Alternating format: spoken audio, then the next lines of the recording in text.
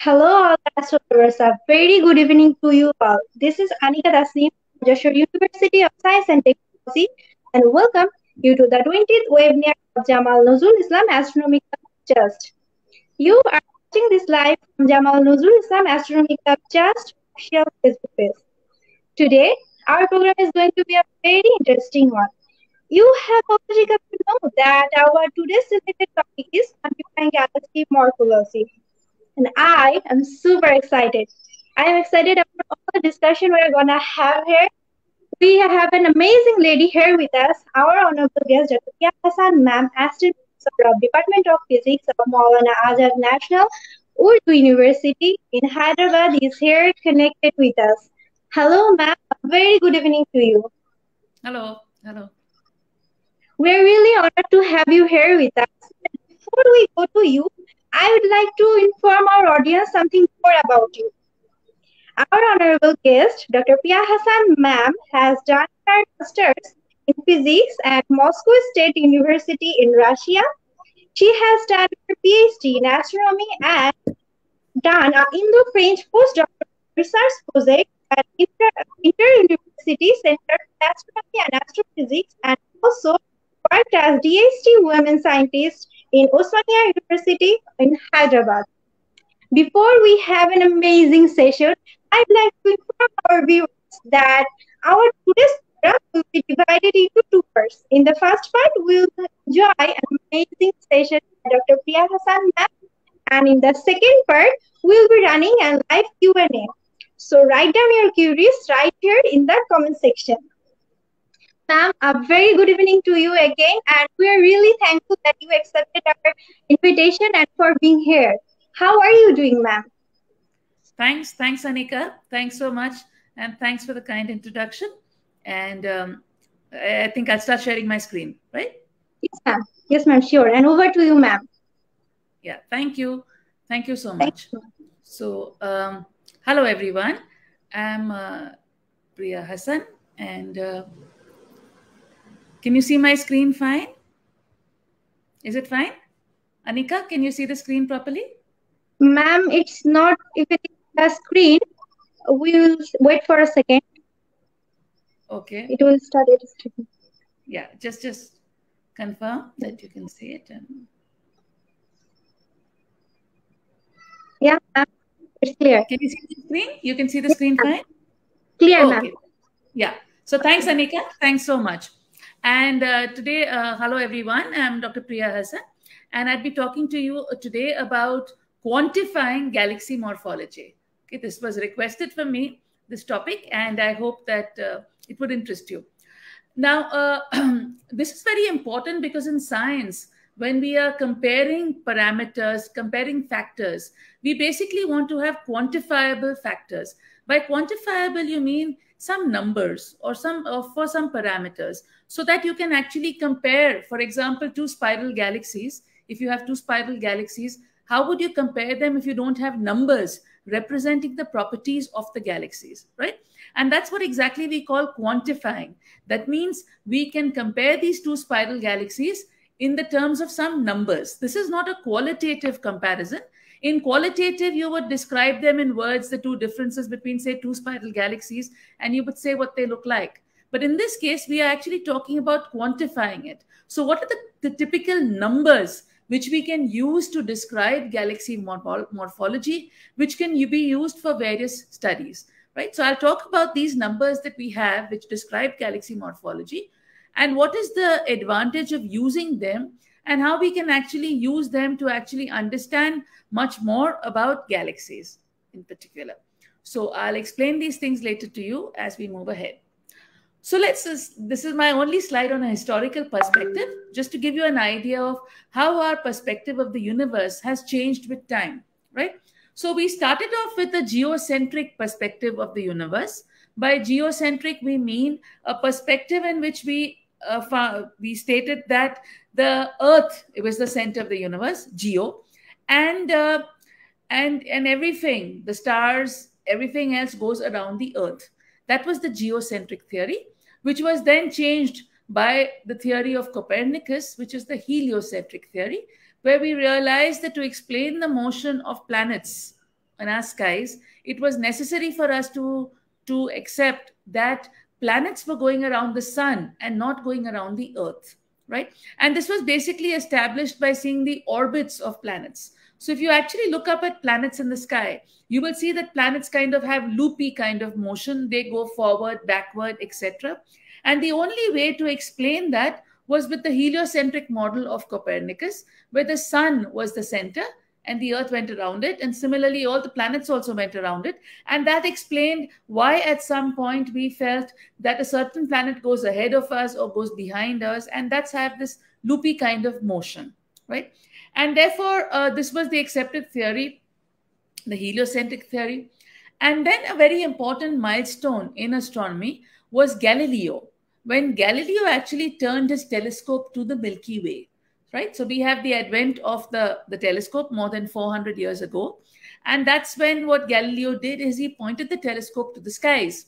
And that's when he noticed some very interesting things about the skies. For example, he noticed that the band on the sky, which was representing Milky Way, he noticed that this very band could be resolved into stars. It was not a band made up of, milky matter, why Milky Way was called, but it was made up of individual stars, right? Galileo also looked at Jupiter, and he could identify the satellites of Jupiter and the motion of the satellites of Jupiter as they went around Jupiter. He also noticed the phases of Venus, and all these were observations which were in support of the heliocentric theory, right? Now, after that, after the very important milestone by Galileo, we then have William Herschel comes in, and then you have when he actually made very systematic, organized observations of nebulosities, of nebulae or clouds in the sky. This was basically to look for comets, but along with this, he observed and found a good number of objects which were not comets. They were nebulosities of different kinds. Some of them were external galaxies, which would be resolved into single stars. Some of them were actually nebulae or clouds, and all kinds of similar things, right? And then we had what we talk about a little bit, which is called the Shapley-Curtis debate, where you had this very important debate in the 1920s, where when then the perception of our universe changed. In the sense, till the time of Herschel, we assumed that we are all, sitting in this universe, which is the galaxy, the Milky Way galaxy. And it's only after Hubble had his important observations of Andromeda galaxy, as well as spectroscopic measurements of Slipher, Mass, and Hubble, which actually established that these external nebulosities or galaxies which we are observing are objects which are very far away from us, and they are not part of the Milky Way. They are instead objects which are outside the Milky Way, right? These are external galaxies. And that's a brief summary of how our perception of the universe changed. Now, let us just stop and think about our galaxy, right? We are sitting inside a galaxy, which we call the Milky Way. Now, actually, how can we just try to think about it? It's not a very easy problem. It's, for example, you are sitting inside a building and you are trying to build up the structure of that very building. You're trying to decipher what the structure of that building is without actually going out of the building, right? We do not have the chance of going outside the galaxy and looking at our position in the galaxy. We have to decipher that while we are sitting inside the galaxy, right? So there were various attempts trying to understand the galaxy. The simplest attempt was made by William Herschel. And what he actually did is he actually looked at various stars, right? And what he assumed is that all stars are equally bright, right? And if you assume that all stars are equally bright, then he said that the star is fainter because of its distance, okay? And based on that, he measured the approximate distance to as many stars as possible. And based on that, he actually developed this kind of a structure. Like you look at this image over here, he developed this kind of a structure of the galaxy where we are sitting in the center. And as he looked in different directions, right, he counted the number of stars in different directions. And based on their brightness, he extrapolated what was the distance to these stars. And based on that, he kind of made a model of what he thinks the galaxy looks like, right? So this was the approximate model made by Herschel. Like I told you, you have to appreciate it that this is a very important, a very difficult job, because you are sitting inside a house or a building and you are trying to make up the structure of that building or that house, which is obviously not a very easy job. So that was Herschel's attempt. Now Shapley was in Mount Wilson Observatory, and what he did is that he made a more interesting observation, is that by then the time of Shapley, we already knew that there were certain kind of variable stars called Cepheids. Now, Cepheids are very interesting variable stars in the sense they have a period in which they vary, but their period is proportional to their luminosity. Okay. So what happens, their absolute luminosity. And therefore, what happens if you observe a Cepheid and you find out the period of a Cepheid, you can actually find out the absolute luminosity of the Cepheid. Now, apparent luminosity is what you are observing for the Cepheid, and based on that, therefore, you can find out the distance to the Cepheid. And therefore, what is there interesting about Cepheid variable stars is that for Cepheid variable stars, you can actually find out the distance to the star by observations of the periodicity, right? So what Shapley basically did is he observed Cepheids, which are often housed in what are called globular clusters. These are groups of stars that are very closely grouped together. So what he basically did is he found the distance to these Cepheids in globulars, and therefore he found out the distances to globulars.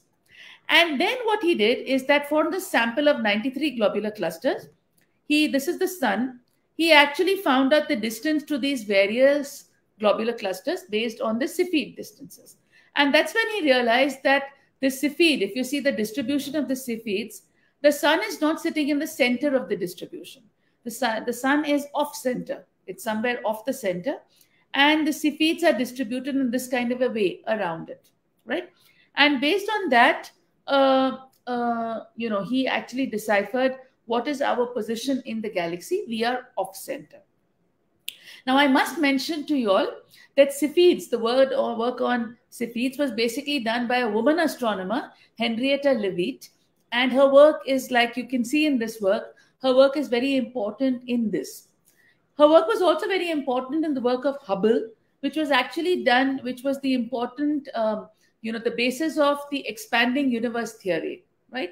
So in that also, the work of Henrietta Leavitt in Cepheids is the backbone of that very work, like it is for Shapley's work. So Shapley actually got this. But Shapley actually made a slight mistake, is that in our galaxy, there is something called extinction. What do we mean by extinction?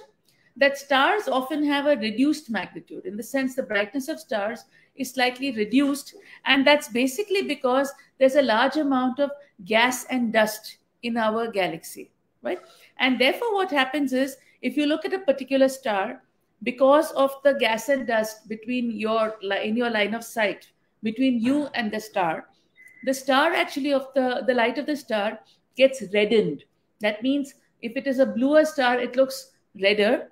That's basically because of the absorption of light from the gas and dust.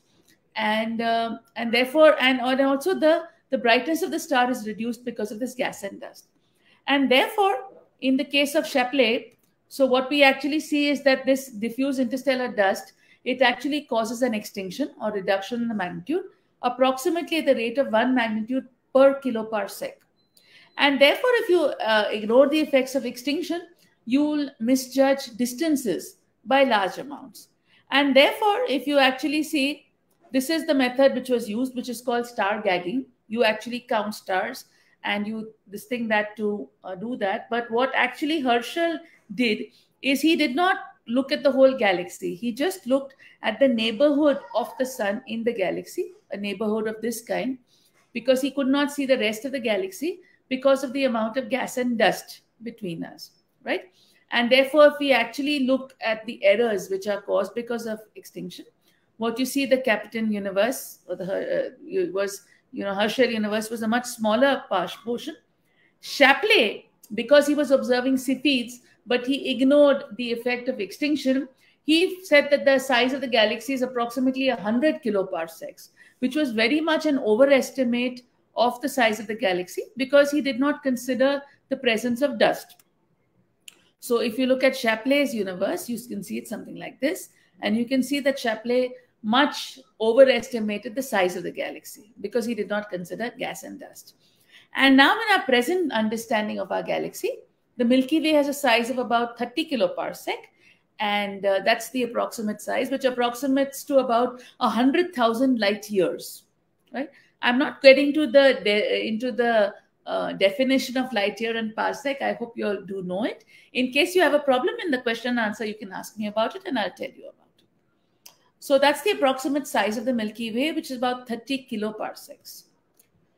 And then, as we know, this is not the only galaxy in the universe. As we actually look up at the sky, we actually, through the work of Hubble, etc., you actually discovered that there were many more such nebulous objects in the sky, all of them which are external galaxies.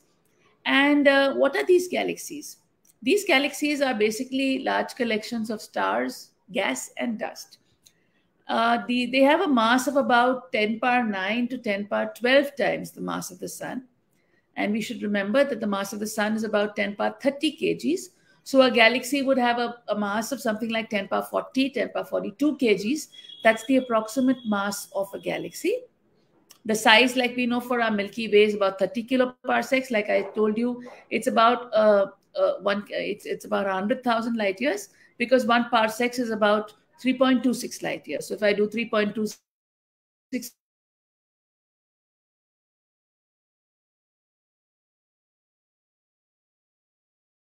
1,000 parsecs. For your interest, here, which is a parsec is 3.26 light years, and a light year is defined as the distance traveled by light in 1 year, right? So light travels 3 into 10 power 8 meters per second, and a year has 3 into 10 power 7 seconds, right? So a light year would be approximately 9 into 10 power 15 meters, right? And that would be the approximate distance. Now, the other important thing we need to realize that when we look at galaxies, not everything is visible, right? We were talking about visible light. Visible light is only a small fraction of the electromagnetic spectrum. I hope you are aware that there is the electromagnetic spectrum, which ranges for a very large range of frequencies or wavelengths, right? In such a way that wavelength increases in this way towards the redder side and frequency increases towards the bluer side. So what happens is, you actually, when you observe these objects or galaxies, if you observe them at different parts of the electromagnetic spectrum, you will see different physical processes which are actually in action. So if you, for example, look at them through the radio or the X-ray or the gamma ray, you will see different components of the galaxy, right? So for example, here, if I show you an image of the Whirlpool galaxy, you can see that, for example, if you were observing it in radio wavelengths, you would basically see the cold gas, right? You'll see the neutral hydrogen, you'll see the cold gas in the galaxy. If you were observing it in infrared, you will see the cool stars as well as the gas and the dust in it. That would be observable in the infrared. If you look in the optical wavelengths, you would see sun-like stars and objects which have a temperature of about 6,000 Kelvin. If you were seeing it in ultraviolet, you'll see this very hot stars, very young stars, very hot stars, and they are the ones which will be observable in the ultraviolet. If you will look at the X-ray part of the spectrum, you'll see objects which are super hot, which are very, very hot, and these would be objects which are about 10 million degrees Kelvin, and it's basically the hot gas which is there.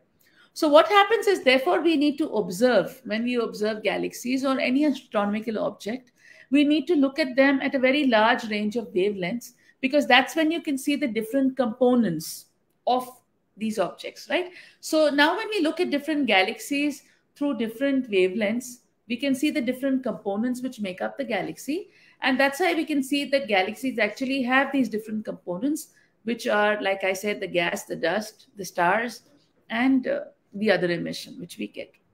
Here, just for your information, I have an image of we have images of the Milky Way, which are in various wavelengths. So you can see that if you take images of the Milky Way in radio, you would see it something like this. In H1, on the neutral hydrogen line, you would see it something like this.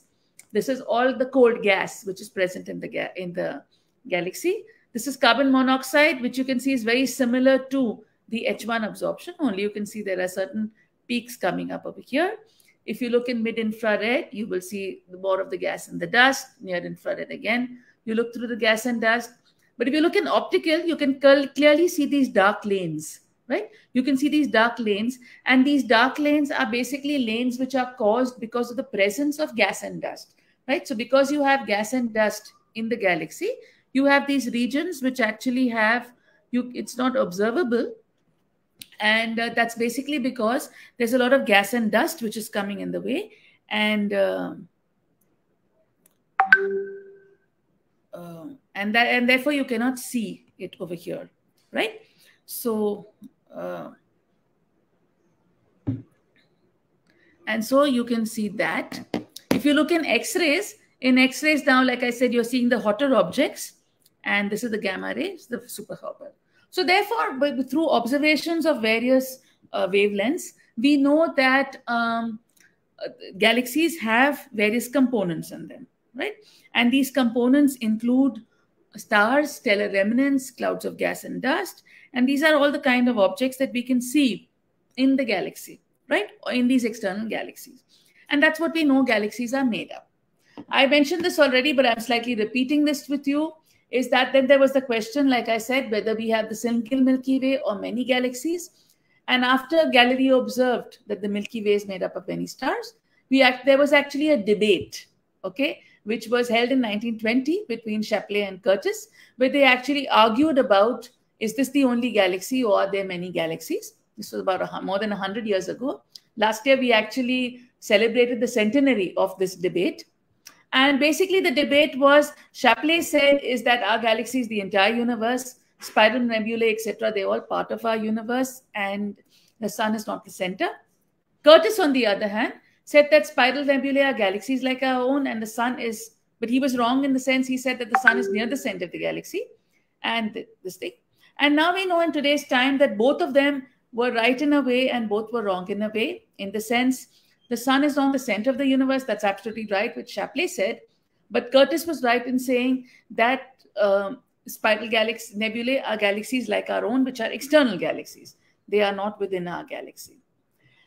Now let's look at our galaxy. Let's start off trying to study our galaxy, because that's our home ground. That is the easiest galaxy for us to observe and for us to understand, right? So let us look at the galaxy. I hope some of you all at least are from places which are as good as the place which you can see over here, where you can see the man can actually look at the galaxy, right? And you can see this image. Not many people are very lucky to actually see skies like this, where you can actually see the Milky Way. But if you do have a good dark sky, it is, it's really lucky if you can manage to see the Milky Way, an image like this. Some of you all who may be interested with astrophotography, one can actually make nice images of this kind by actually stacking images, right? And you can, there are ways of actually getting images of that kind. So do try to see them if you can. And so here, this is our galaxy. This is our understanding of the galaxy. I'm not going to go into details of how we actually do it, but this is actually done by the method which I was telling you, which is called star tagging. That is, you actually look at stars around you and you use that to actually decipher the position of stars and how are they actually distributed, right? So it's a very interesting study of how do we actually know the structure of our galaxy. So you can see that our galaxy here has these spiral arms, right? And so typically it is basically through observation. So we are sitting on a spiral arm over here, right? And we actually look at other stars, look at the distances, and actually extrapolate this structure of the galaxy. So that's not an easy job. And there are a lot of people who actually work on it even today, on actually getting that, right? And therefore what we see is that our galaxy is a spiral kind of a galaxy, which has spiral arms, but it is a flat galaxy. It's a disk-like galaxy. So if you were to look at it edge on, you would actually see it looking flat like this, right? So this is what is called face on, where you can actually see it like this, where you see the spiral arms. But if you look at the galaxy like this is what we call edge on. And that's when the galaxy looks something like this, right? And So if we were to, like I mentioned, the sun is sitting on one of the outer spiral arms of the galaxy, and the galaxy is made up of a disk, right? The disk is the flattened part, and the disk is where we have all the young stars. Young stars are all sitting onto the disk, and it's the flattened part. While the outer part, this is called the bulge of the galaxy or the halo of the galaxy. The bulge is the center part. This outer part is called the halo of the galaxy. And in the halo of the galaxy is where we have the globular clusters. I already spoke to you about globular clusters. Globular clusters are dense concentrations of stars. But these stars are older stars, and they are situated in this part which is called the halo of the galaxy, over here, the stellar halo. And if you were to actually look at it, you'd see the diameter of the visible disk, like I told you, is 100,000 light years. The thickness of the disk is about 2,000 light years. It's a thin disk. And it's at a distance of about 28,000 light years away from the center, which is approximately 8.5 kiloparsecs is the distance over here. And the mass of the Milky Way is approximately this, right? So now we'll come up to the basic topic which we are going to talk about today, which is galaxy photometry, right? Or photometry. We are counting the photons coming from our galaxy. So let's see, this is a picture of, so what is photometry? Photo is photons, and photometry, metry is to measure. So photometry is the measurement of the light coming from an object, right? And how do we actually classify galaxies? So we classify galaxy into what we call morphological types, right? In a minute, I'll show you what is a morphological type. And that's basically based on our visual impression of the images. So you look at the image of a galaxy, you see spiral arms.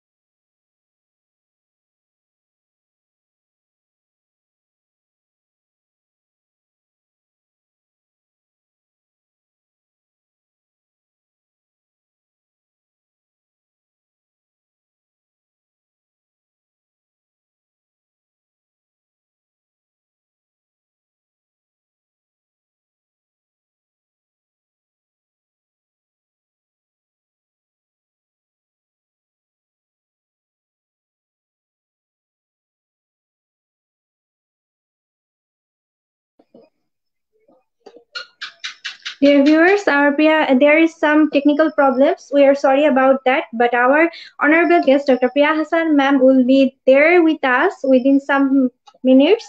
I think I request you to stay here and be with us and hear the amazing session by Dr. Priya Hasan ma'am. And you are watching this live from Jamal Nuzul Islam Astronomy Club Just official Facebook page, and our honorable guest, Dr. Priya Hasan ma'am, who is the Assistant Professor of Department of Physics of Maulana Azad National Urdu University at Hyderabad, will be connected with us within few minutes. I request you to wait for her.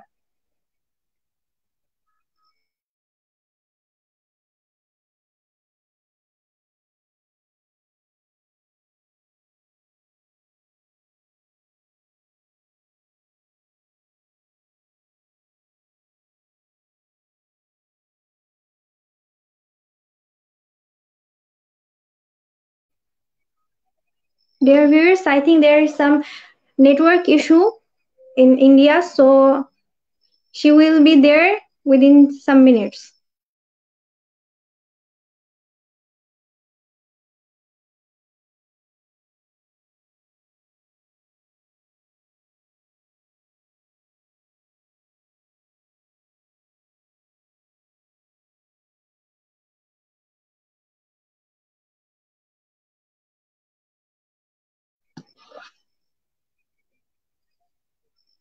You have been watching this live from Jamal Nuzul Islam Astronomy Club Just official Facebook page. Our today's topic was on the quantifying galaxy morphology. Our honorable guest, Dr. Priya Hasan ma'am, was explaining very clearly, and we have got to know about some topics like the historical purpose of galaxy and morphology, our place in the Milky Way galaxy, the extinctions and their extinction errors and other galaxies, the composition, the components of galaxies, and the galaxy parameter. She has been doing her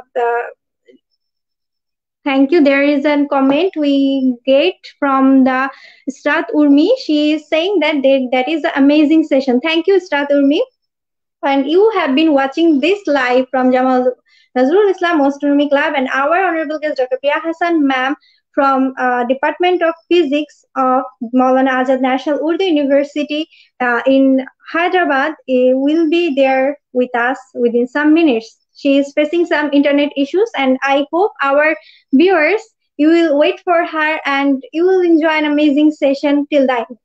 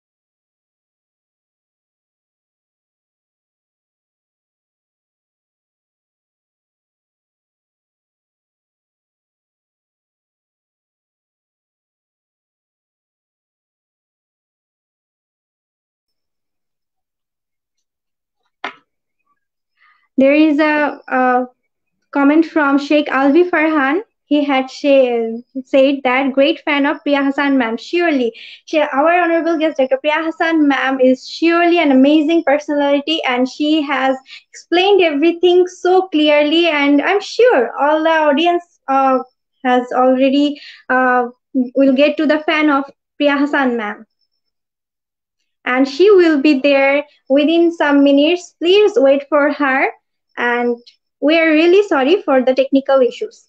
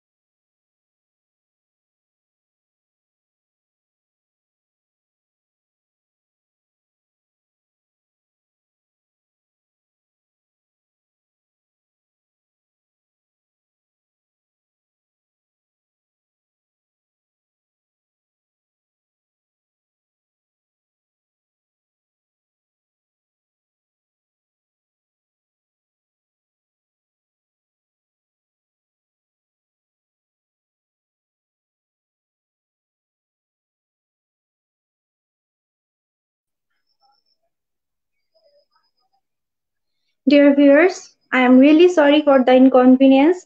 There is some technical issues. For that, our honorable guest, Dr. Priya Hasan, ma'am, cannot join us in this session. But don't be disheartened. She will be with us another day with this topic, the quantifying galaxy morphology. On this topic, we will have her another day. We hope so. And it's time to wrap up. We appreciate your time, and we hope we will have you another day. And you have been watching this live from Jamal Nuzul Islam Astronomy Club Just official Facebook page, and we'll see you another day. Thank you, and it's time to wrap up.